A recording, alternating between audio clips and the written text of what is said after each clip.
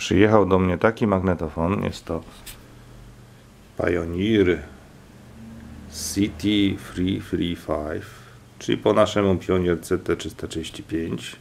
Nie zgadniecie, jak był zapakowany. To jest karton od tego urządzenia i przy front panelu były te butelki i z boku też ta buteleczka, a z drugiego boku ta buteleczka. No ludzie, dbajcie o swoje urządzenia. A co mu jest? Ponoć nie chce ruszyć mechanizm.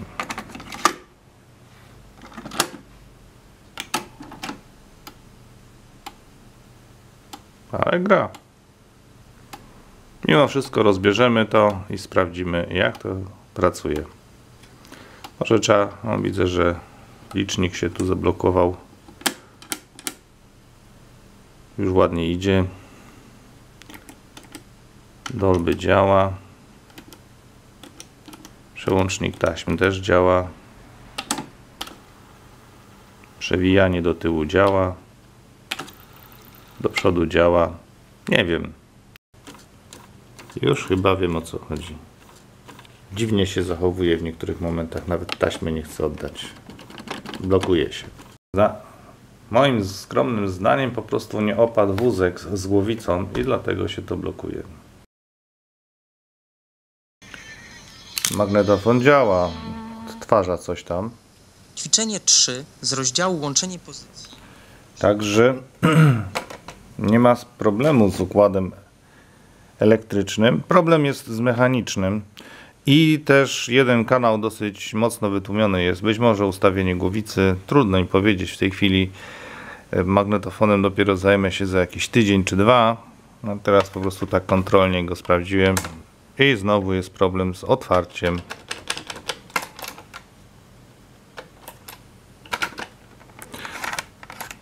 Teraz już nie było problemu. Te sanie się po prostu zawieszają w pewnej pozycji. Pasek śliska się po kole pasowym i dlatego ten magnetofon ma problem.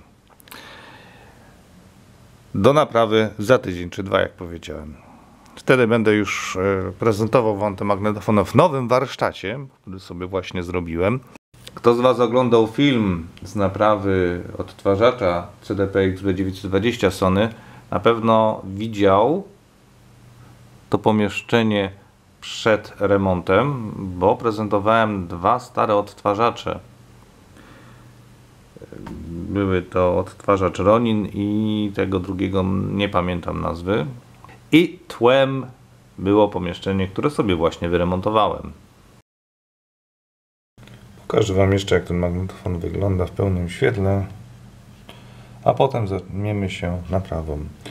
Przycisk eject, czyli otwieranie taśmy, kasety, kieszenie na taśmę, power, obsługa mechanizmu, wyświetlacz, przełącznik rodzaju taśmy, filtr MPX oraz włącznik Dolby i 3 regulatory. Górny to poziom nagrywania, potem jest balans i regulacja biasu. Co jest trochę dziwne w dwugłowicowym magnetofonie. W środku mamy tylko głowicę uniwersalną i kasującą. Oraz widok wewnętrzny.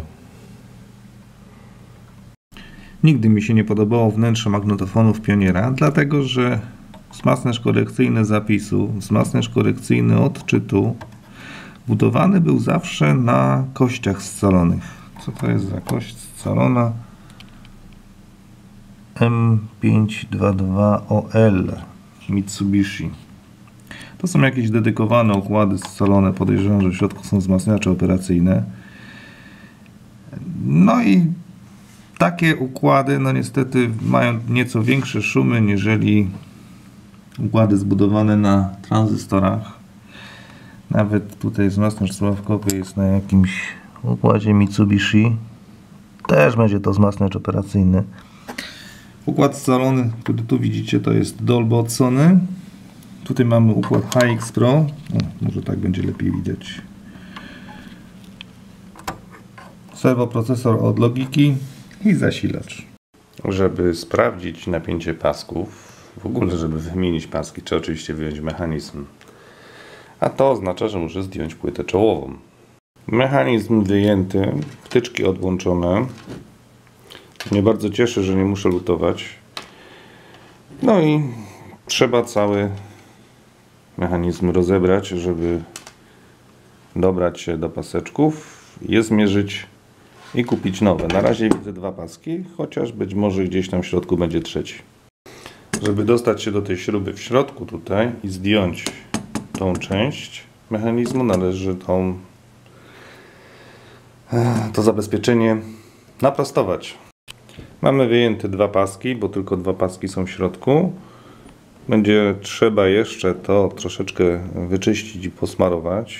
Zajmę się tym później. Najpierw kupię te paseczki. Gdy przyjdą, zajmę się serwisem całego magnetofonu. Na razie trzeba się wstrzymać i poczekać, odłożyć go na półkę, pochować śrubki i poczekać na dostawę pasków. Opowiadanie o taśmach może nie mieć końca, ale korzystając z naprawy tego magnetofonu od firmy Pioneer, chciałem Wam przytoczyć pewien artykuł, dokładnie przetłumaczyć go z języka angielskiego, dlatego że materiał jest zastrzeżony.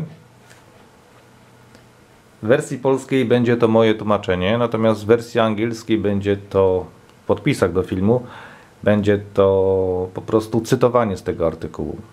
Artykuł pochodzi z tego magazynu, znalazłem go w sieci i dosyć ciekawe wiadomości na temat taśm przekazuje.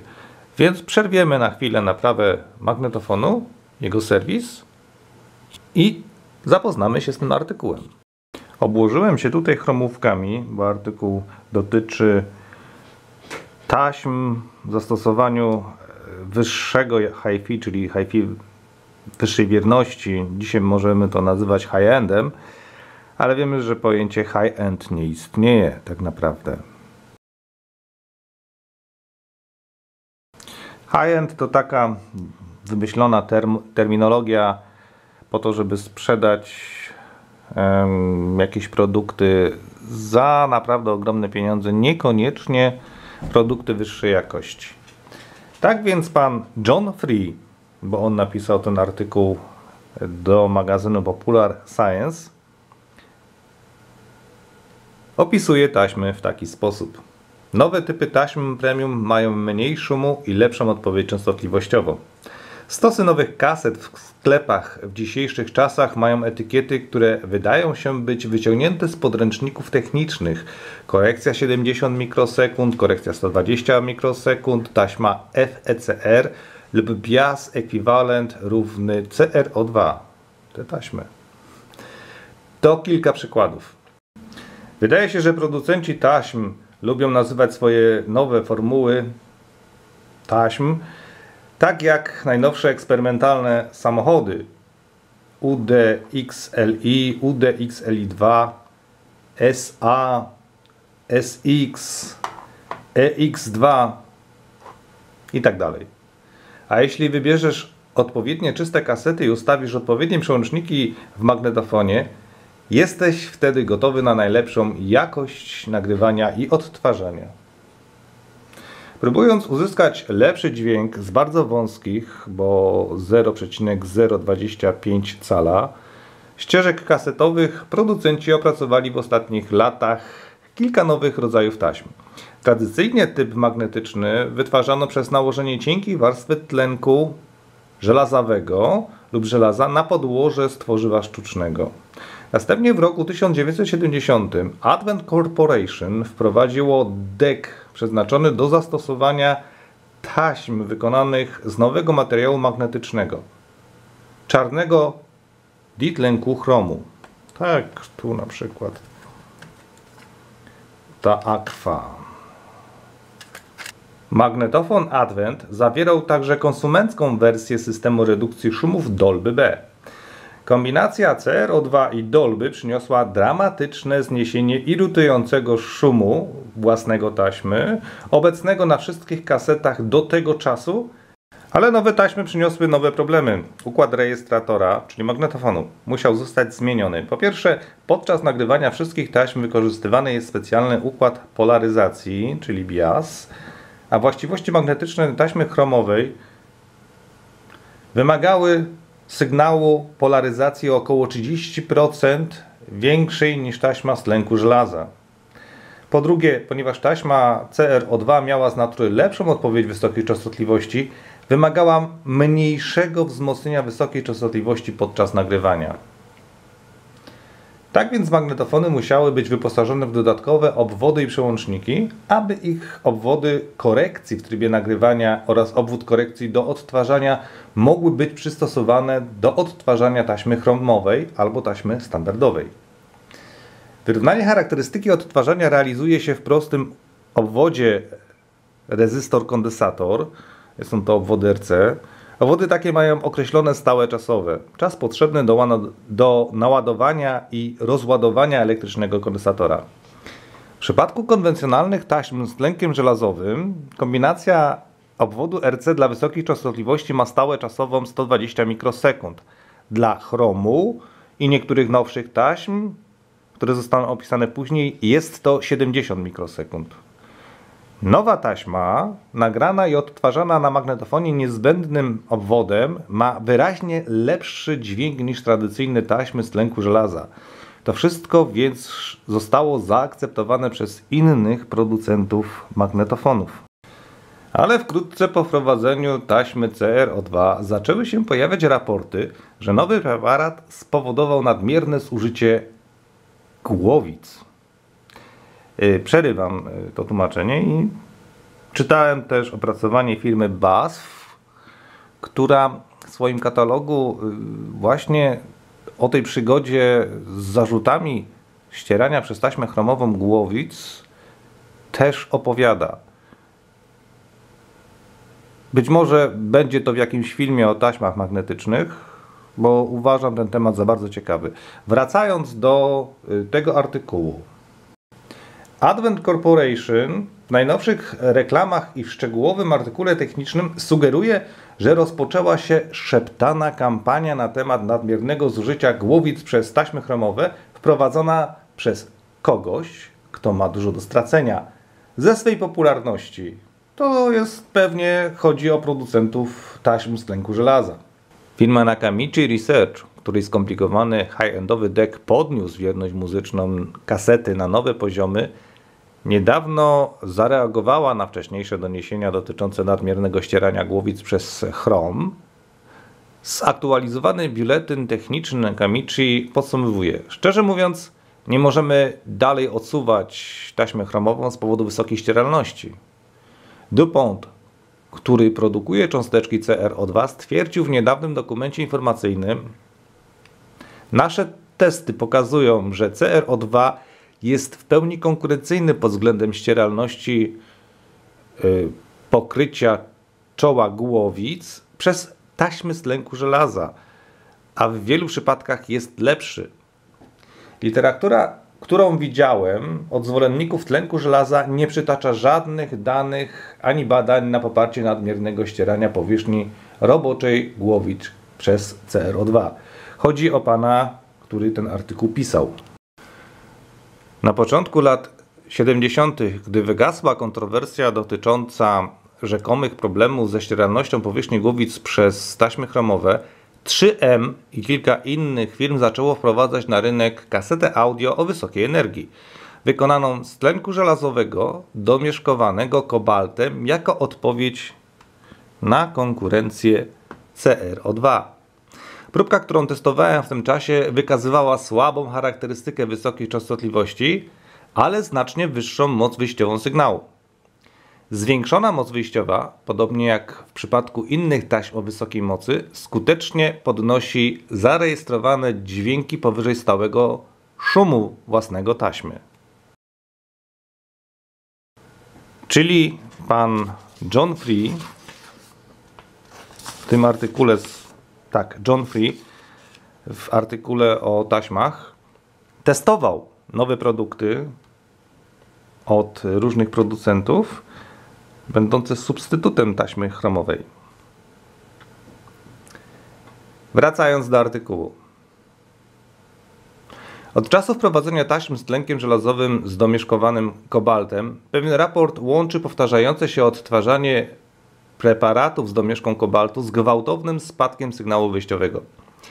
Niedawno Napięcie Research opublikował dokument techniczny zawierający wykresy wskazujące, że spadek sygnału wynika z wrażliwości na nacisk. Czyli wałek dociskowy do rolki, wałek capstan i tak dalej. Wysokoenergetyczne preparaty kobaltu nigdy nie zdobyły dużego udziału w rynku, a 3M zrezygnowało z tej linii kaset audio. Oczywiście mówimy o dacie opublikowania tego artykułu. 1977 rok. June to będzie czerwiec. Chyba, nie?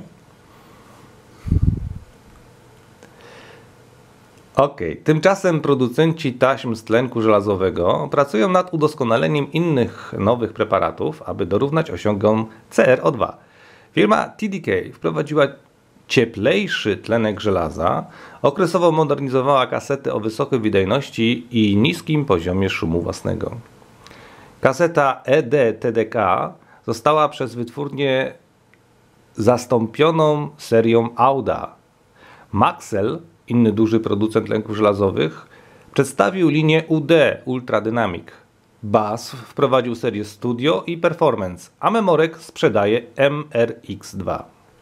Zwykle ulepszone osiągi tych taśm, które nie są równe wydajności CrO2, zostały polepszone dzięki udoskonaleniom w kształcie cząsteczki tlenku żelaza. Mniejsze, regularne kształty pozwalają na wyrównanie i upakowanie cząstek. Zwiększona gęstość cząstek zwiększa wyjściowy sygnał i zmniejsza szum. Kilku producentów oferuje teraz warstwowe połączenie powłok tlenku żelaza i CrO2. Ultra cienka warstwa CrO2 znajduje się na górze, najbliżej głowicy taśmy. Chodzi o to, żeby uchwycić wysokie częstotliwości za pomocą warstwy CrO2, zachowując właściwości tlenku żelazowego w średnim zakresie. Warstwowa taśma ferrochromowa FECR wymaga specjalnych obwodów korekcyjnych. Nie są one na wyposażeniu wszystkich magnetofonów. Sony, która stworzyła FECR, i 3M Scotch Classic to dwaj producenci ferrichromów. Inna technika zwiększenia wydajności tlenku żelaza obejmuje kapsułkowanie epitaksjalnych kryształków cząstek tlenku żelaza, które najwyraźniej nie mają wad wcześniejszych preparatów kobaltu. Zmieniając grubość warstwy żelazji kobaltowej, producenci mogą tworzyć formuły wymagające konwencjonalnego kształtowania charakterystyki, czyli 120 mikrosekund lub 70 mikrosekund. Niższy hałas, niższy szum taśmy. Stosowanego dla taśm CrO2. UDXL1 Maxella i EX2 Napięcie wykorzystują cieńszą warstwę żelazo-kobaltu na cząstkach taśmy, żeby uzyskać wyższą ogólną wydajność wyrównania tej kształtowania charakterystyki 120 mikrosekund. Taśmy Maxell UDXL2 Napięcie SX i TDK Super Avilin, czyli ta SA, ona tak się nazywa Super Avilin, stąd ten skrót, mają grubszą powłokę, która odpowiada wydajności CrO2. I na zakończenie artykułu kilka słów o taśmach, które są tak zwanymi prerekordami, czyli taśmami wydawanymi przez wytwórnie muzyczne. Kasety rejestrowane przez wytwórnie muzyczne zostały również ulepszone dzięki zastosowaniu niskoszumnych taśm z tlenku żelaza. Kodowanie przez Advent Dolby kasety Proces CR70, czyli charakterystyka wzmacniacza zapisu jak dla taśmy CrO2, nagrane przez Advent z mniejszą prędkością niż zwykle, zapewniają niezwykłą wierność odtwarzania. Jaka taśma jest dla Ciebie najlepsza? Najpierw użyj taśmy zalecanej przez producenta urządzenia kasetowego. Możesz także eksperymentować, nagrywając syk między utworami, np. z odbiornika FM, lub muzykę z płyty. Wypróbuj różne rodzaje taśm i słuchaj, które zmieniają oryginalny dźwięk najmniej po przełączeniu się między źródłem a taśmą. To jest koniec tego artykułu. W związku z czym okazuje się, że rzeczywiście taka TDK nie jest taśmą w pełni chromową. Ona ma tylko obwody korekcji dla taśmy chromowej, czyli 70 mikrosekund. Zupełnie inną taśmą jest ta, która jest wykonana z CRO2. Też ta taśma charakteryzuje się mniejszym zapisem. Testowałem trochę te taśmy swego czasu na różnych dekach, które miałem akurat w naprawie. I okazuje się, że tą taśmę trudno jest wysterować na magnetofonie produkcji japońskiej. Tutaj jest przykładowa charakterystyka dynamiczna CRSK i to jest ta taśma i na przykład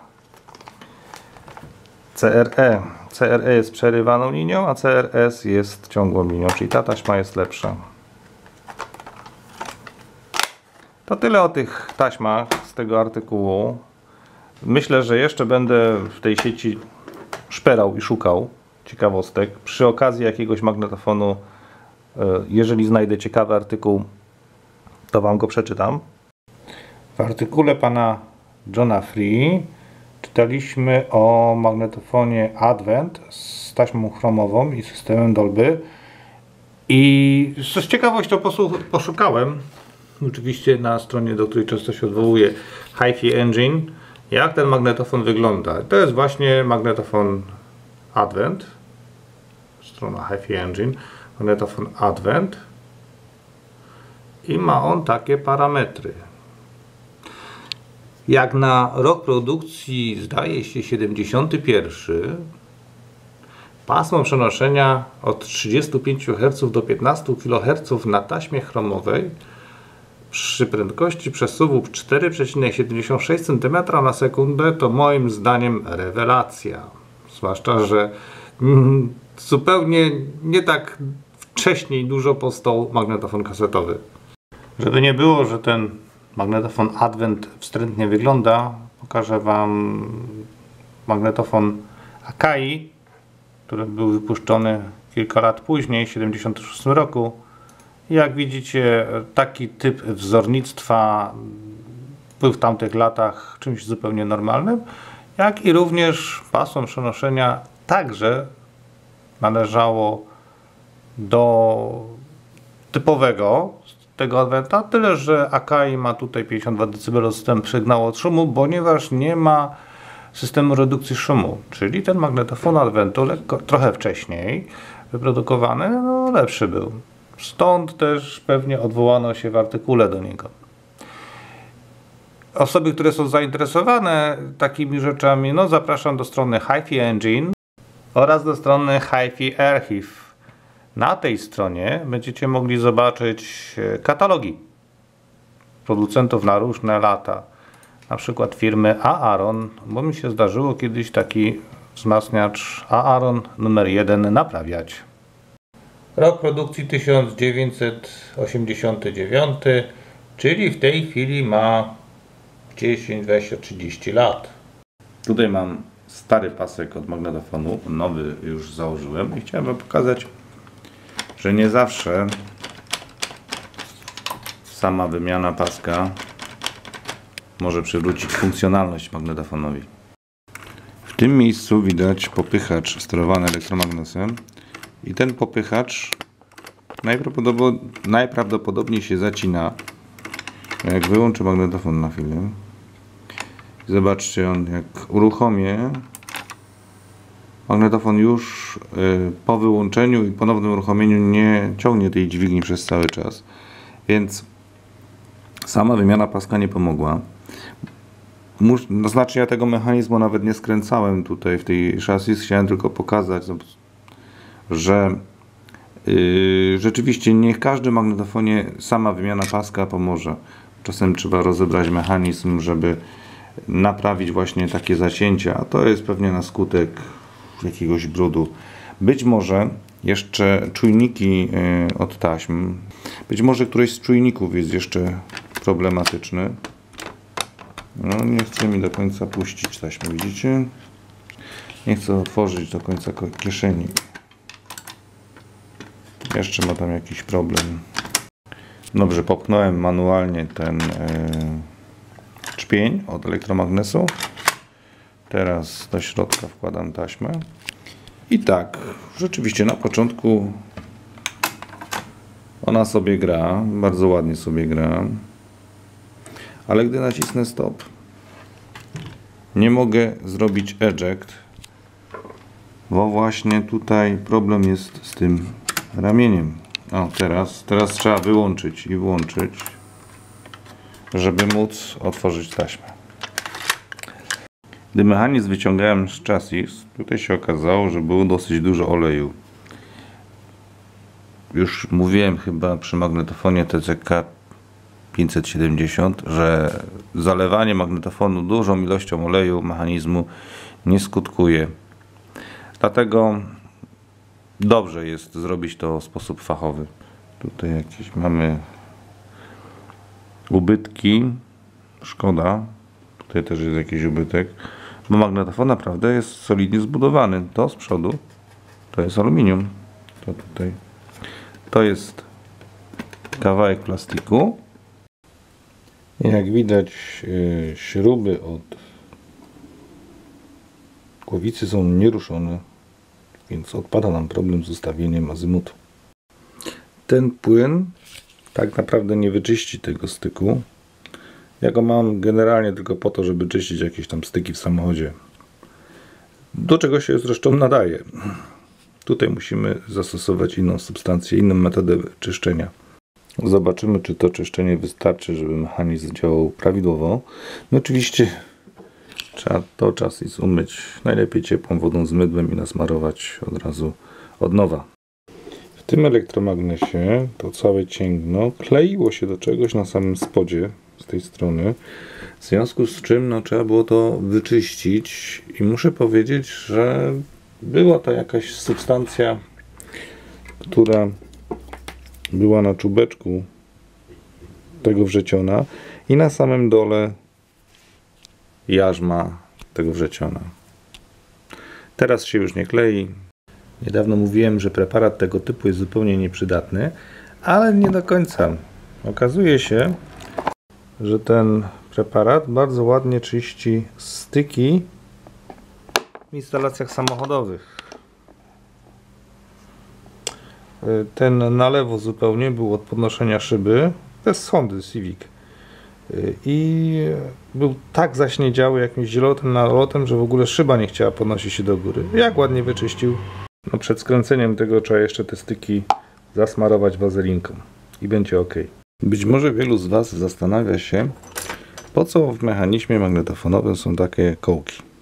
Ano po to, że jak zakładacie pasek, możecie na tych kołkach sobie oprzeć pasek magnetofonowy, pasek napędowy i włożyć silnik napędowy, potem po przykręceniu oczywiście śrub, delikatnie zsunąć go i od razu na tej ośce pozostanie. Jeszcze tą ośkę muszę wyczyścić. Dobrze, że zauważyłem. No i to jest wszystko. Bardzo fajny mechanizm Alpsa tutaj w tym pionierze jest zastosowany. Ale wróćmy do tego paska. I teraz, gdzie on jest? Delikatnie podnoszę z tej strony i z drugiej strony czynię to samo i już jest pasek założony. Bardzo ważny element do wyczyszczenia z powodu warstw kurzu to kieszeń. No, zobaczcie.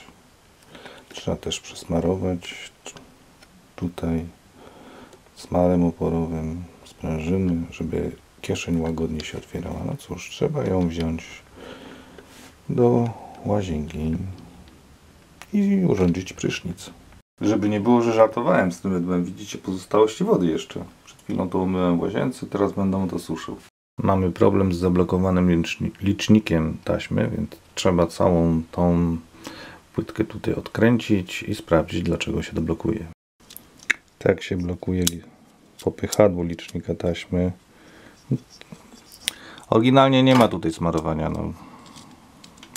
Będzie chyba trzeba jednak zapewnić jakiś mały poślizg, żeby się to nie blokowało. Te butelki, które widzieliście spowodowało uszkodzenie panelu przedniego. Niestety pasta do polerowania nie usunie wszystkich wżerów, ale udało mi się ten wyświetlacz w miarę ten kawałek szybki z plastiku w miarę doprowadzić do ładnego wyglądu, że się ładnie błyszczy i odbija, ale tych dziur tutaj, tej dziury tu i tu nie jestem w stanie niestety usunąć. Tutaj też było takie pole strasznie zniszczone, ale lepiej wygląda jak przyjechało. Jeżeli sprzedawca twierdzi, że magnetofon był w serwisie, to zwróćcie uwagę, w jakim serwisie, czy dobrym, czy zły. Dobry serwis wyczyści nawet kurz spod przełączników. Tutaj dopiero zacząłem czyścić, właśnie tak to się objawia, tak to wygląda, kiedy serwisant nie dba o urządzenie, a to macie coś takiego, a po wyczyszczeniu elegancko, tak jak tutaj. Urządzenie w serwisie, dobrym serwisie jest odkurzone. Jeżeli serwis polega tylko na wymianie pasków, to znaczy, że nie jest dobrym serwisem. Przyjrzyjcie się proszę w to miejsce i widzicie ten smar, który się ciągnie na wskaźniku. To tak zwany smar oporowy. Jeżeli weźmiecie, pryśniecie kontaktem PR do środka, wypłuczecie ten smar i w ten czas taki lekko oporny ruch tego potencjometru będzie usunięty. Znaczy okaże się, że smar zostanie wypłukany z ośki i będzie się on poruszał bardzo swobodnie, co utrudnić będzie mogło na przykład regulacji poziomu nagrywania. Lepiej taki potencjometr rozebrać i wyczyścić go w zupełnie inny sposób, aniżeli pryskać do środka kontakt PR, chociażby nawet ze względu na ten, tutaj także go widać, na ten smar oporowy. On jest konieczny w tych potencjometrach. Potencjometry są w dobrej kondycji, nie były pryskane w środku, więc następnych potencjometrów rozkładać nie będę. Świadectwo tego jednego mi wystarczy.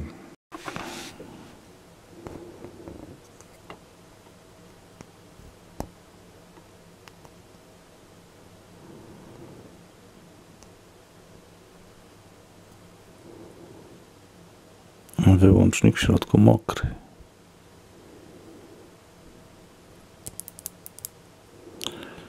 Ok. Przyjrzyjcie się, tutaj jest blokujący stworzeń, który jest dociskany oczywiście tym elementem, także on nie przeskakuje w tym momencie, on jest po prostu dociśnięty i blokuje się w pozycji. Wyjmując to, trzeba tak to ładnie zrobić, żeby nie pogubić styków i tych sprężynek.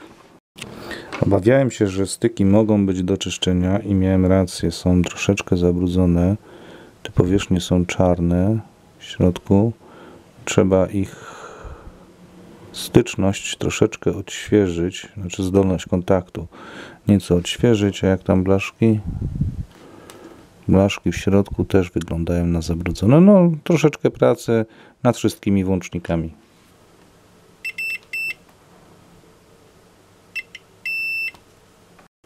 Doskonała kondycja tego kondensatora.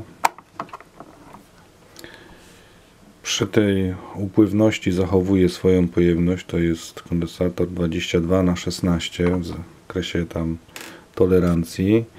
ESR też możemy uznać za prawidłowy, zwłaszcza, że jest to kondensator, który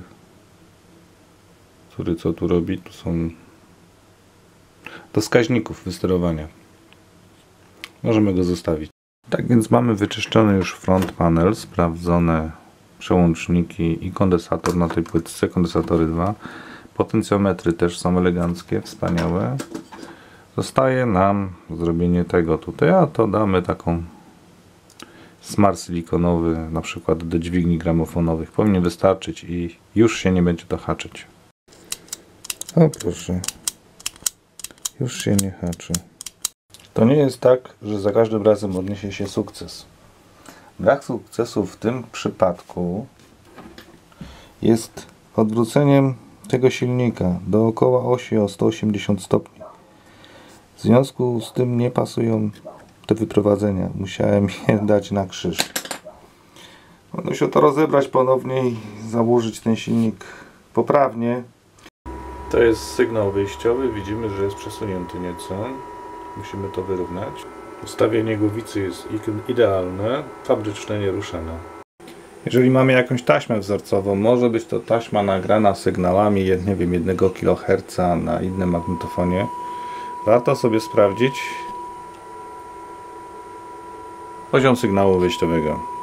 Jeśli nie macie serwisówki, a chcecie sobie ustawić magnetofon, chociażby nawet tylko wskaźnik, podajecie sygnał, na przykład 315 Hz, może być z komputera.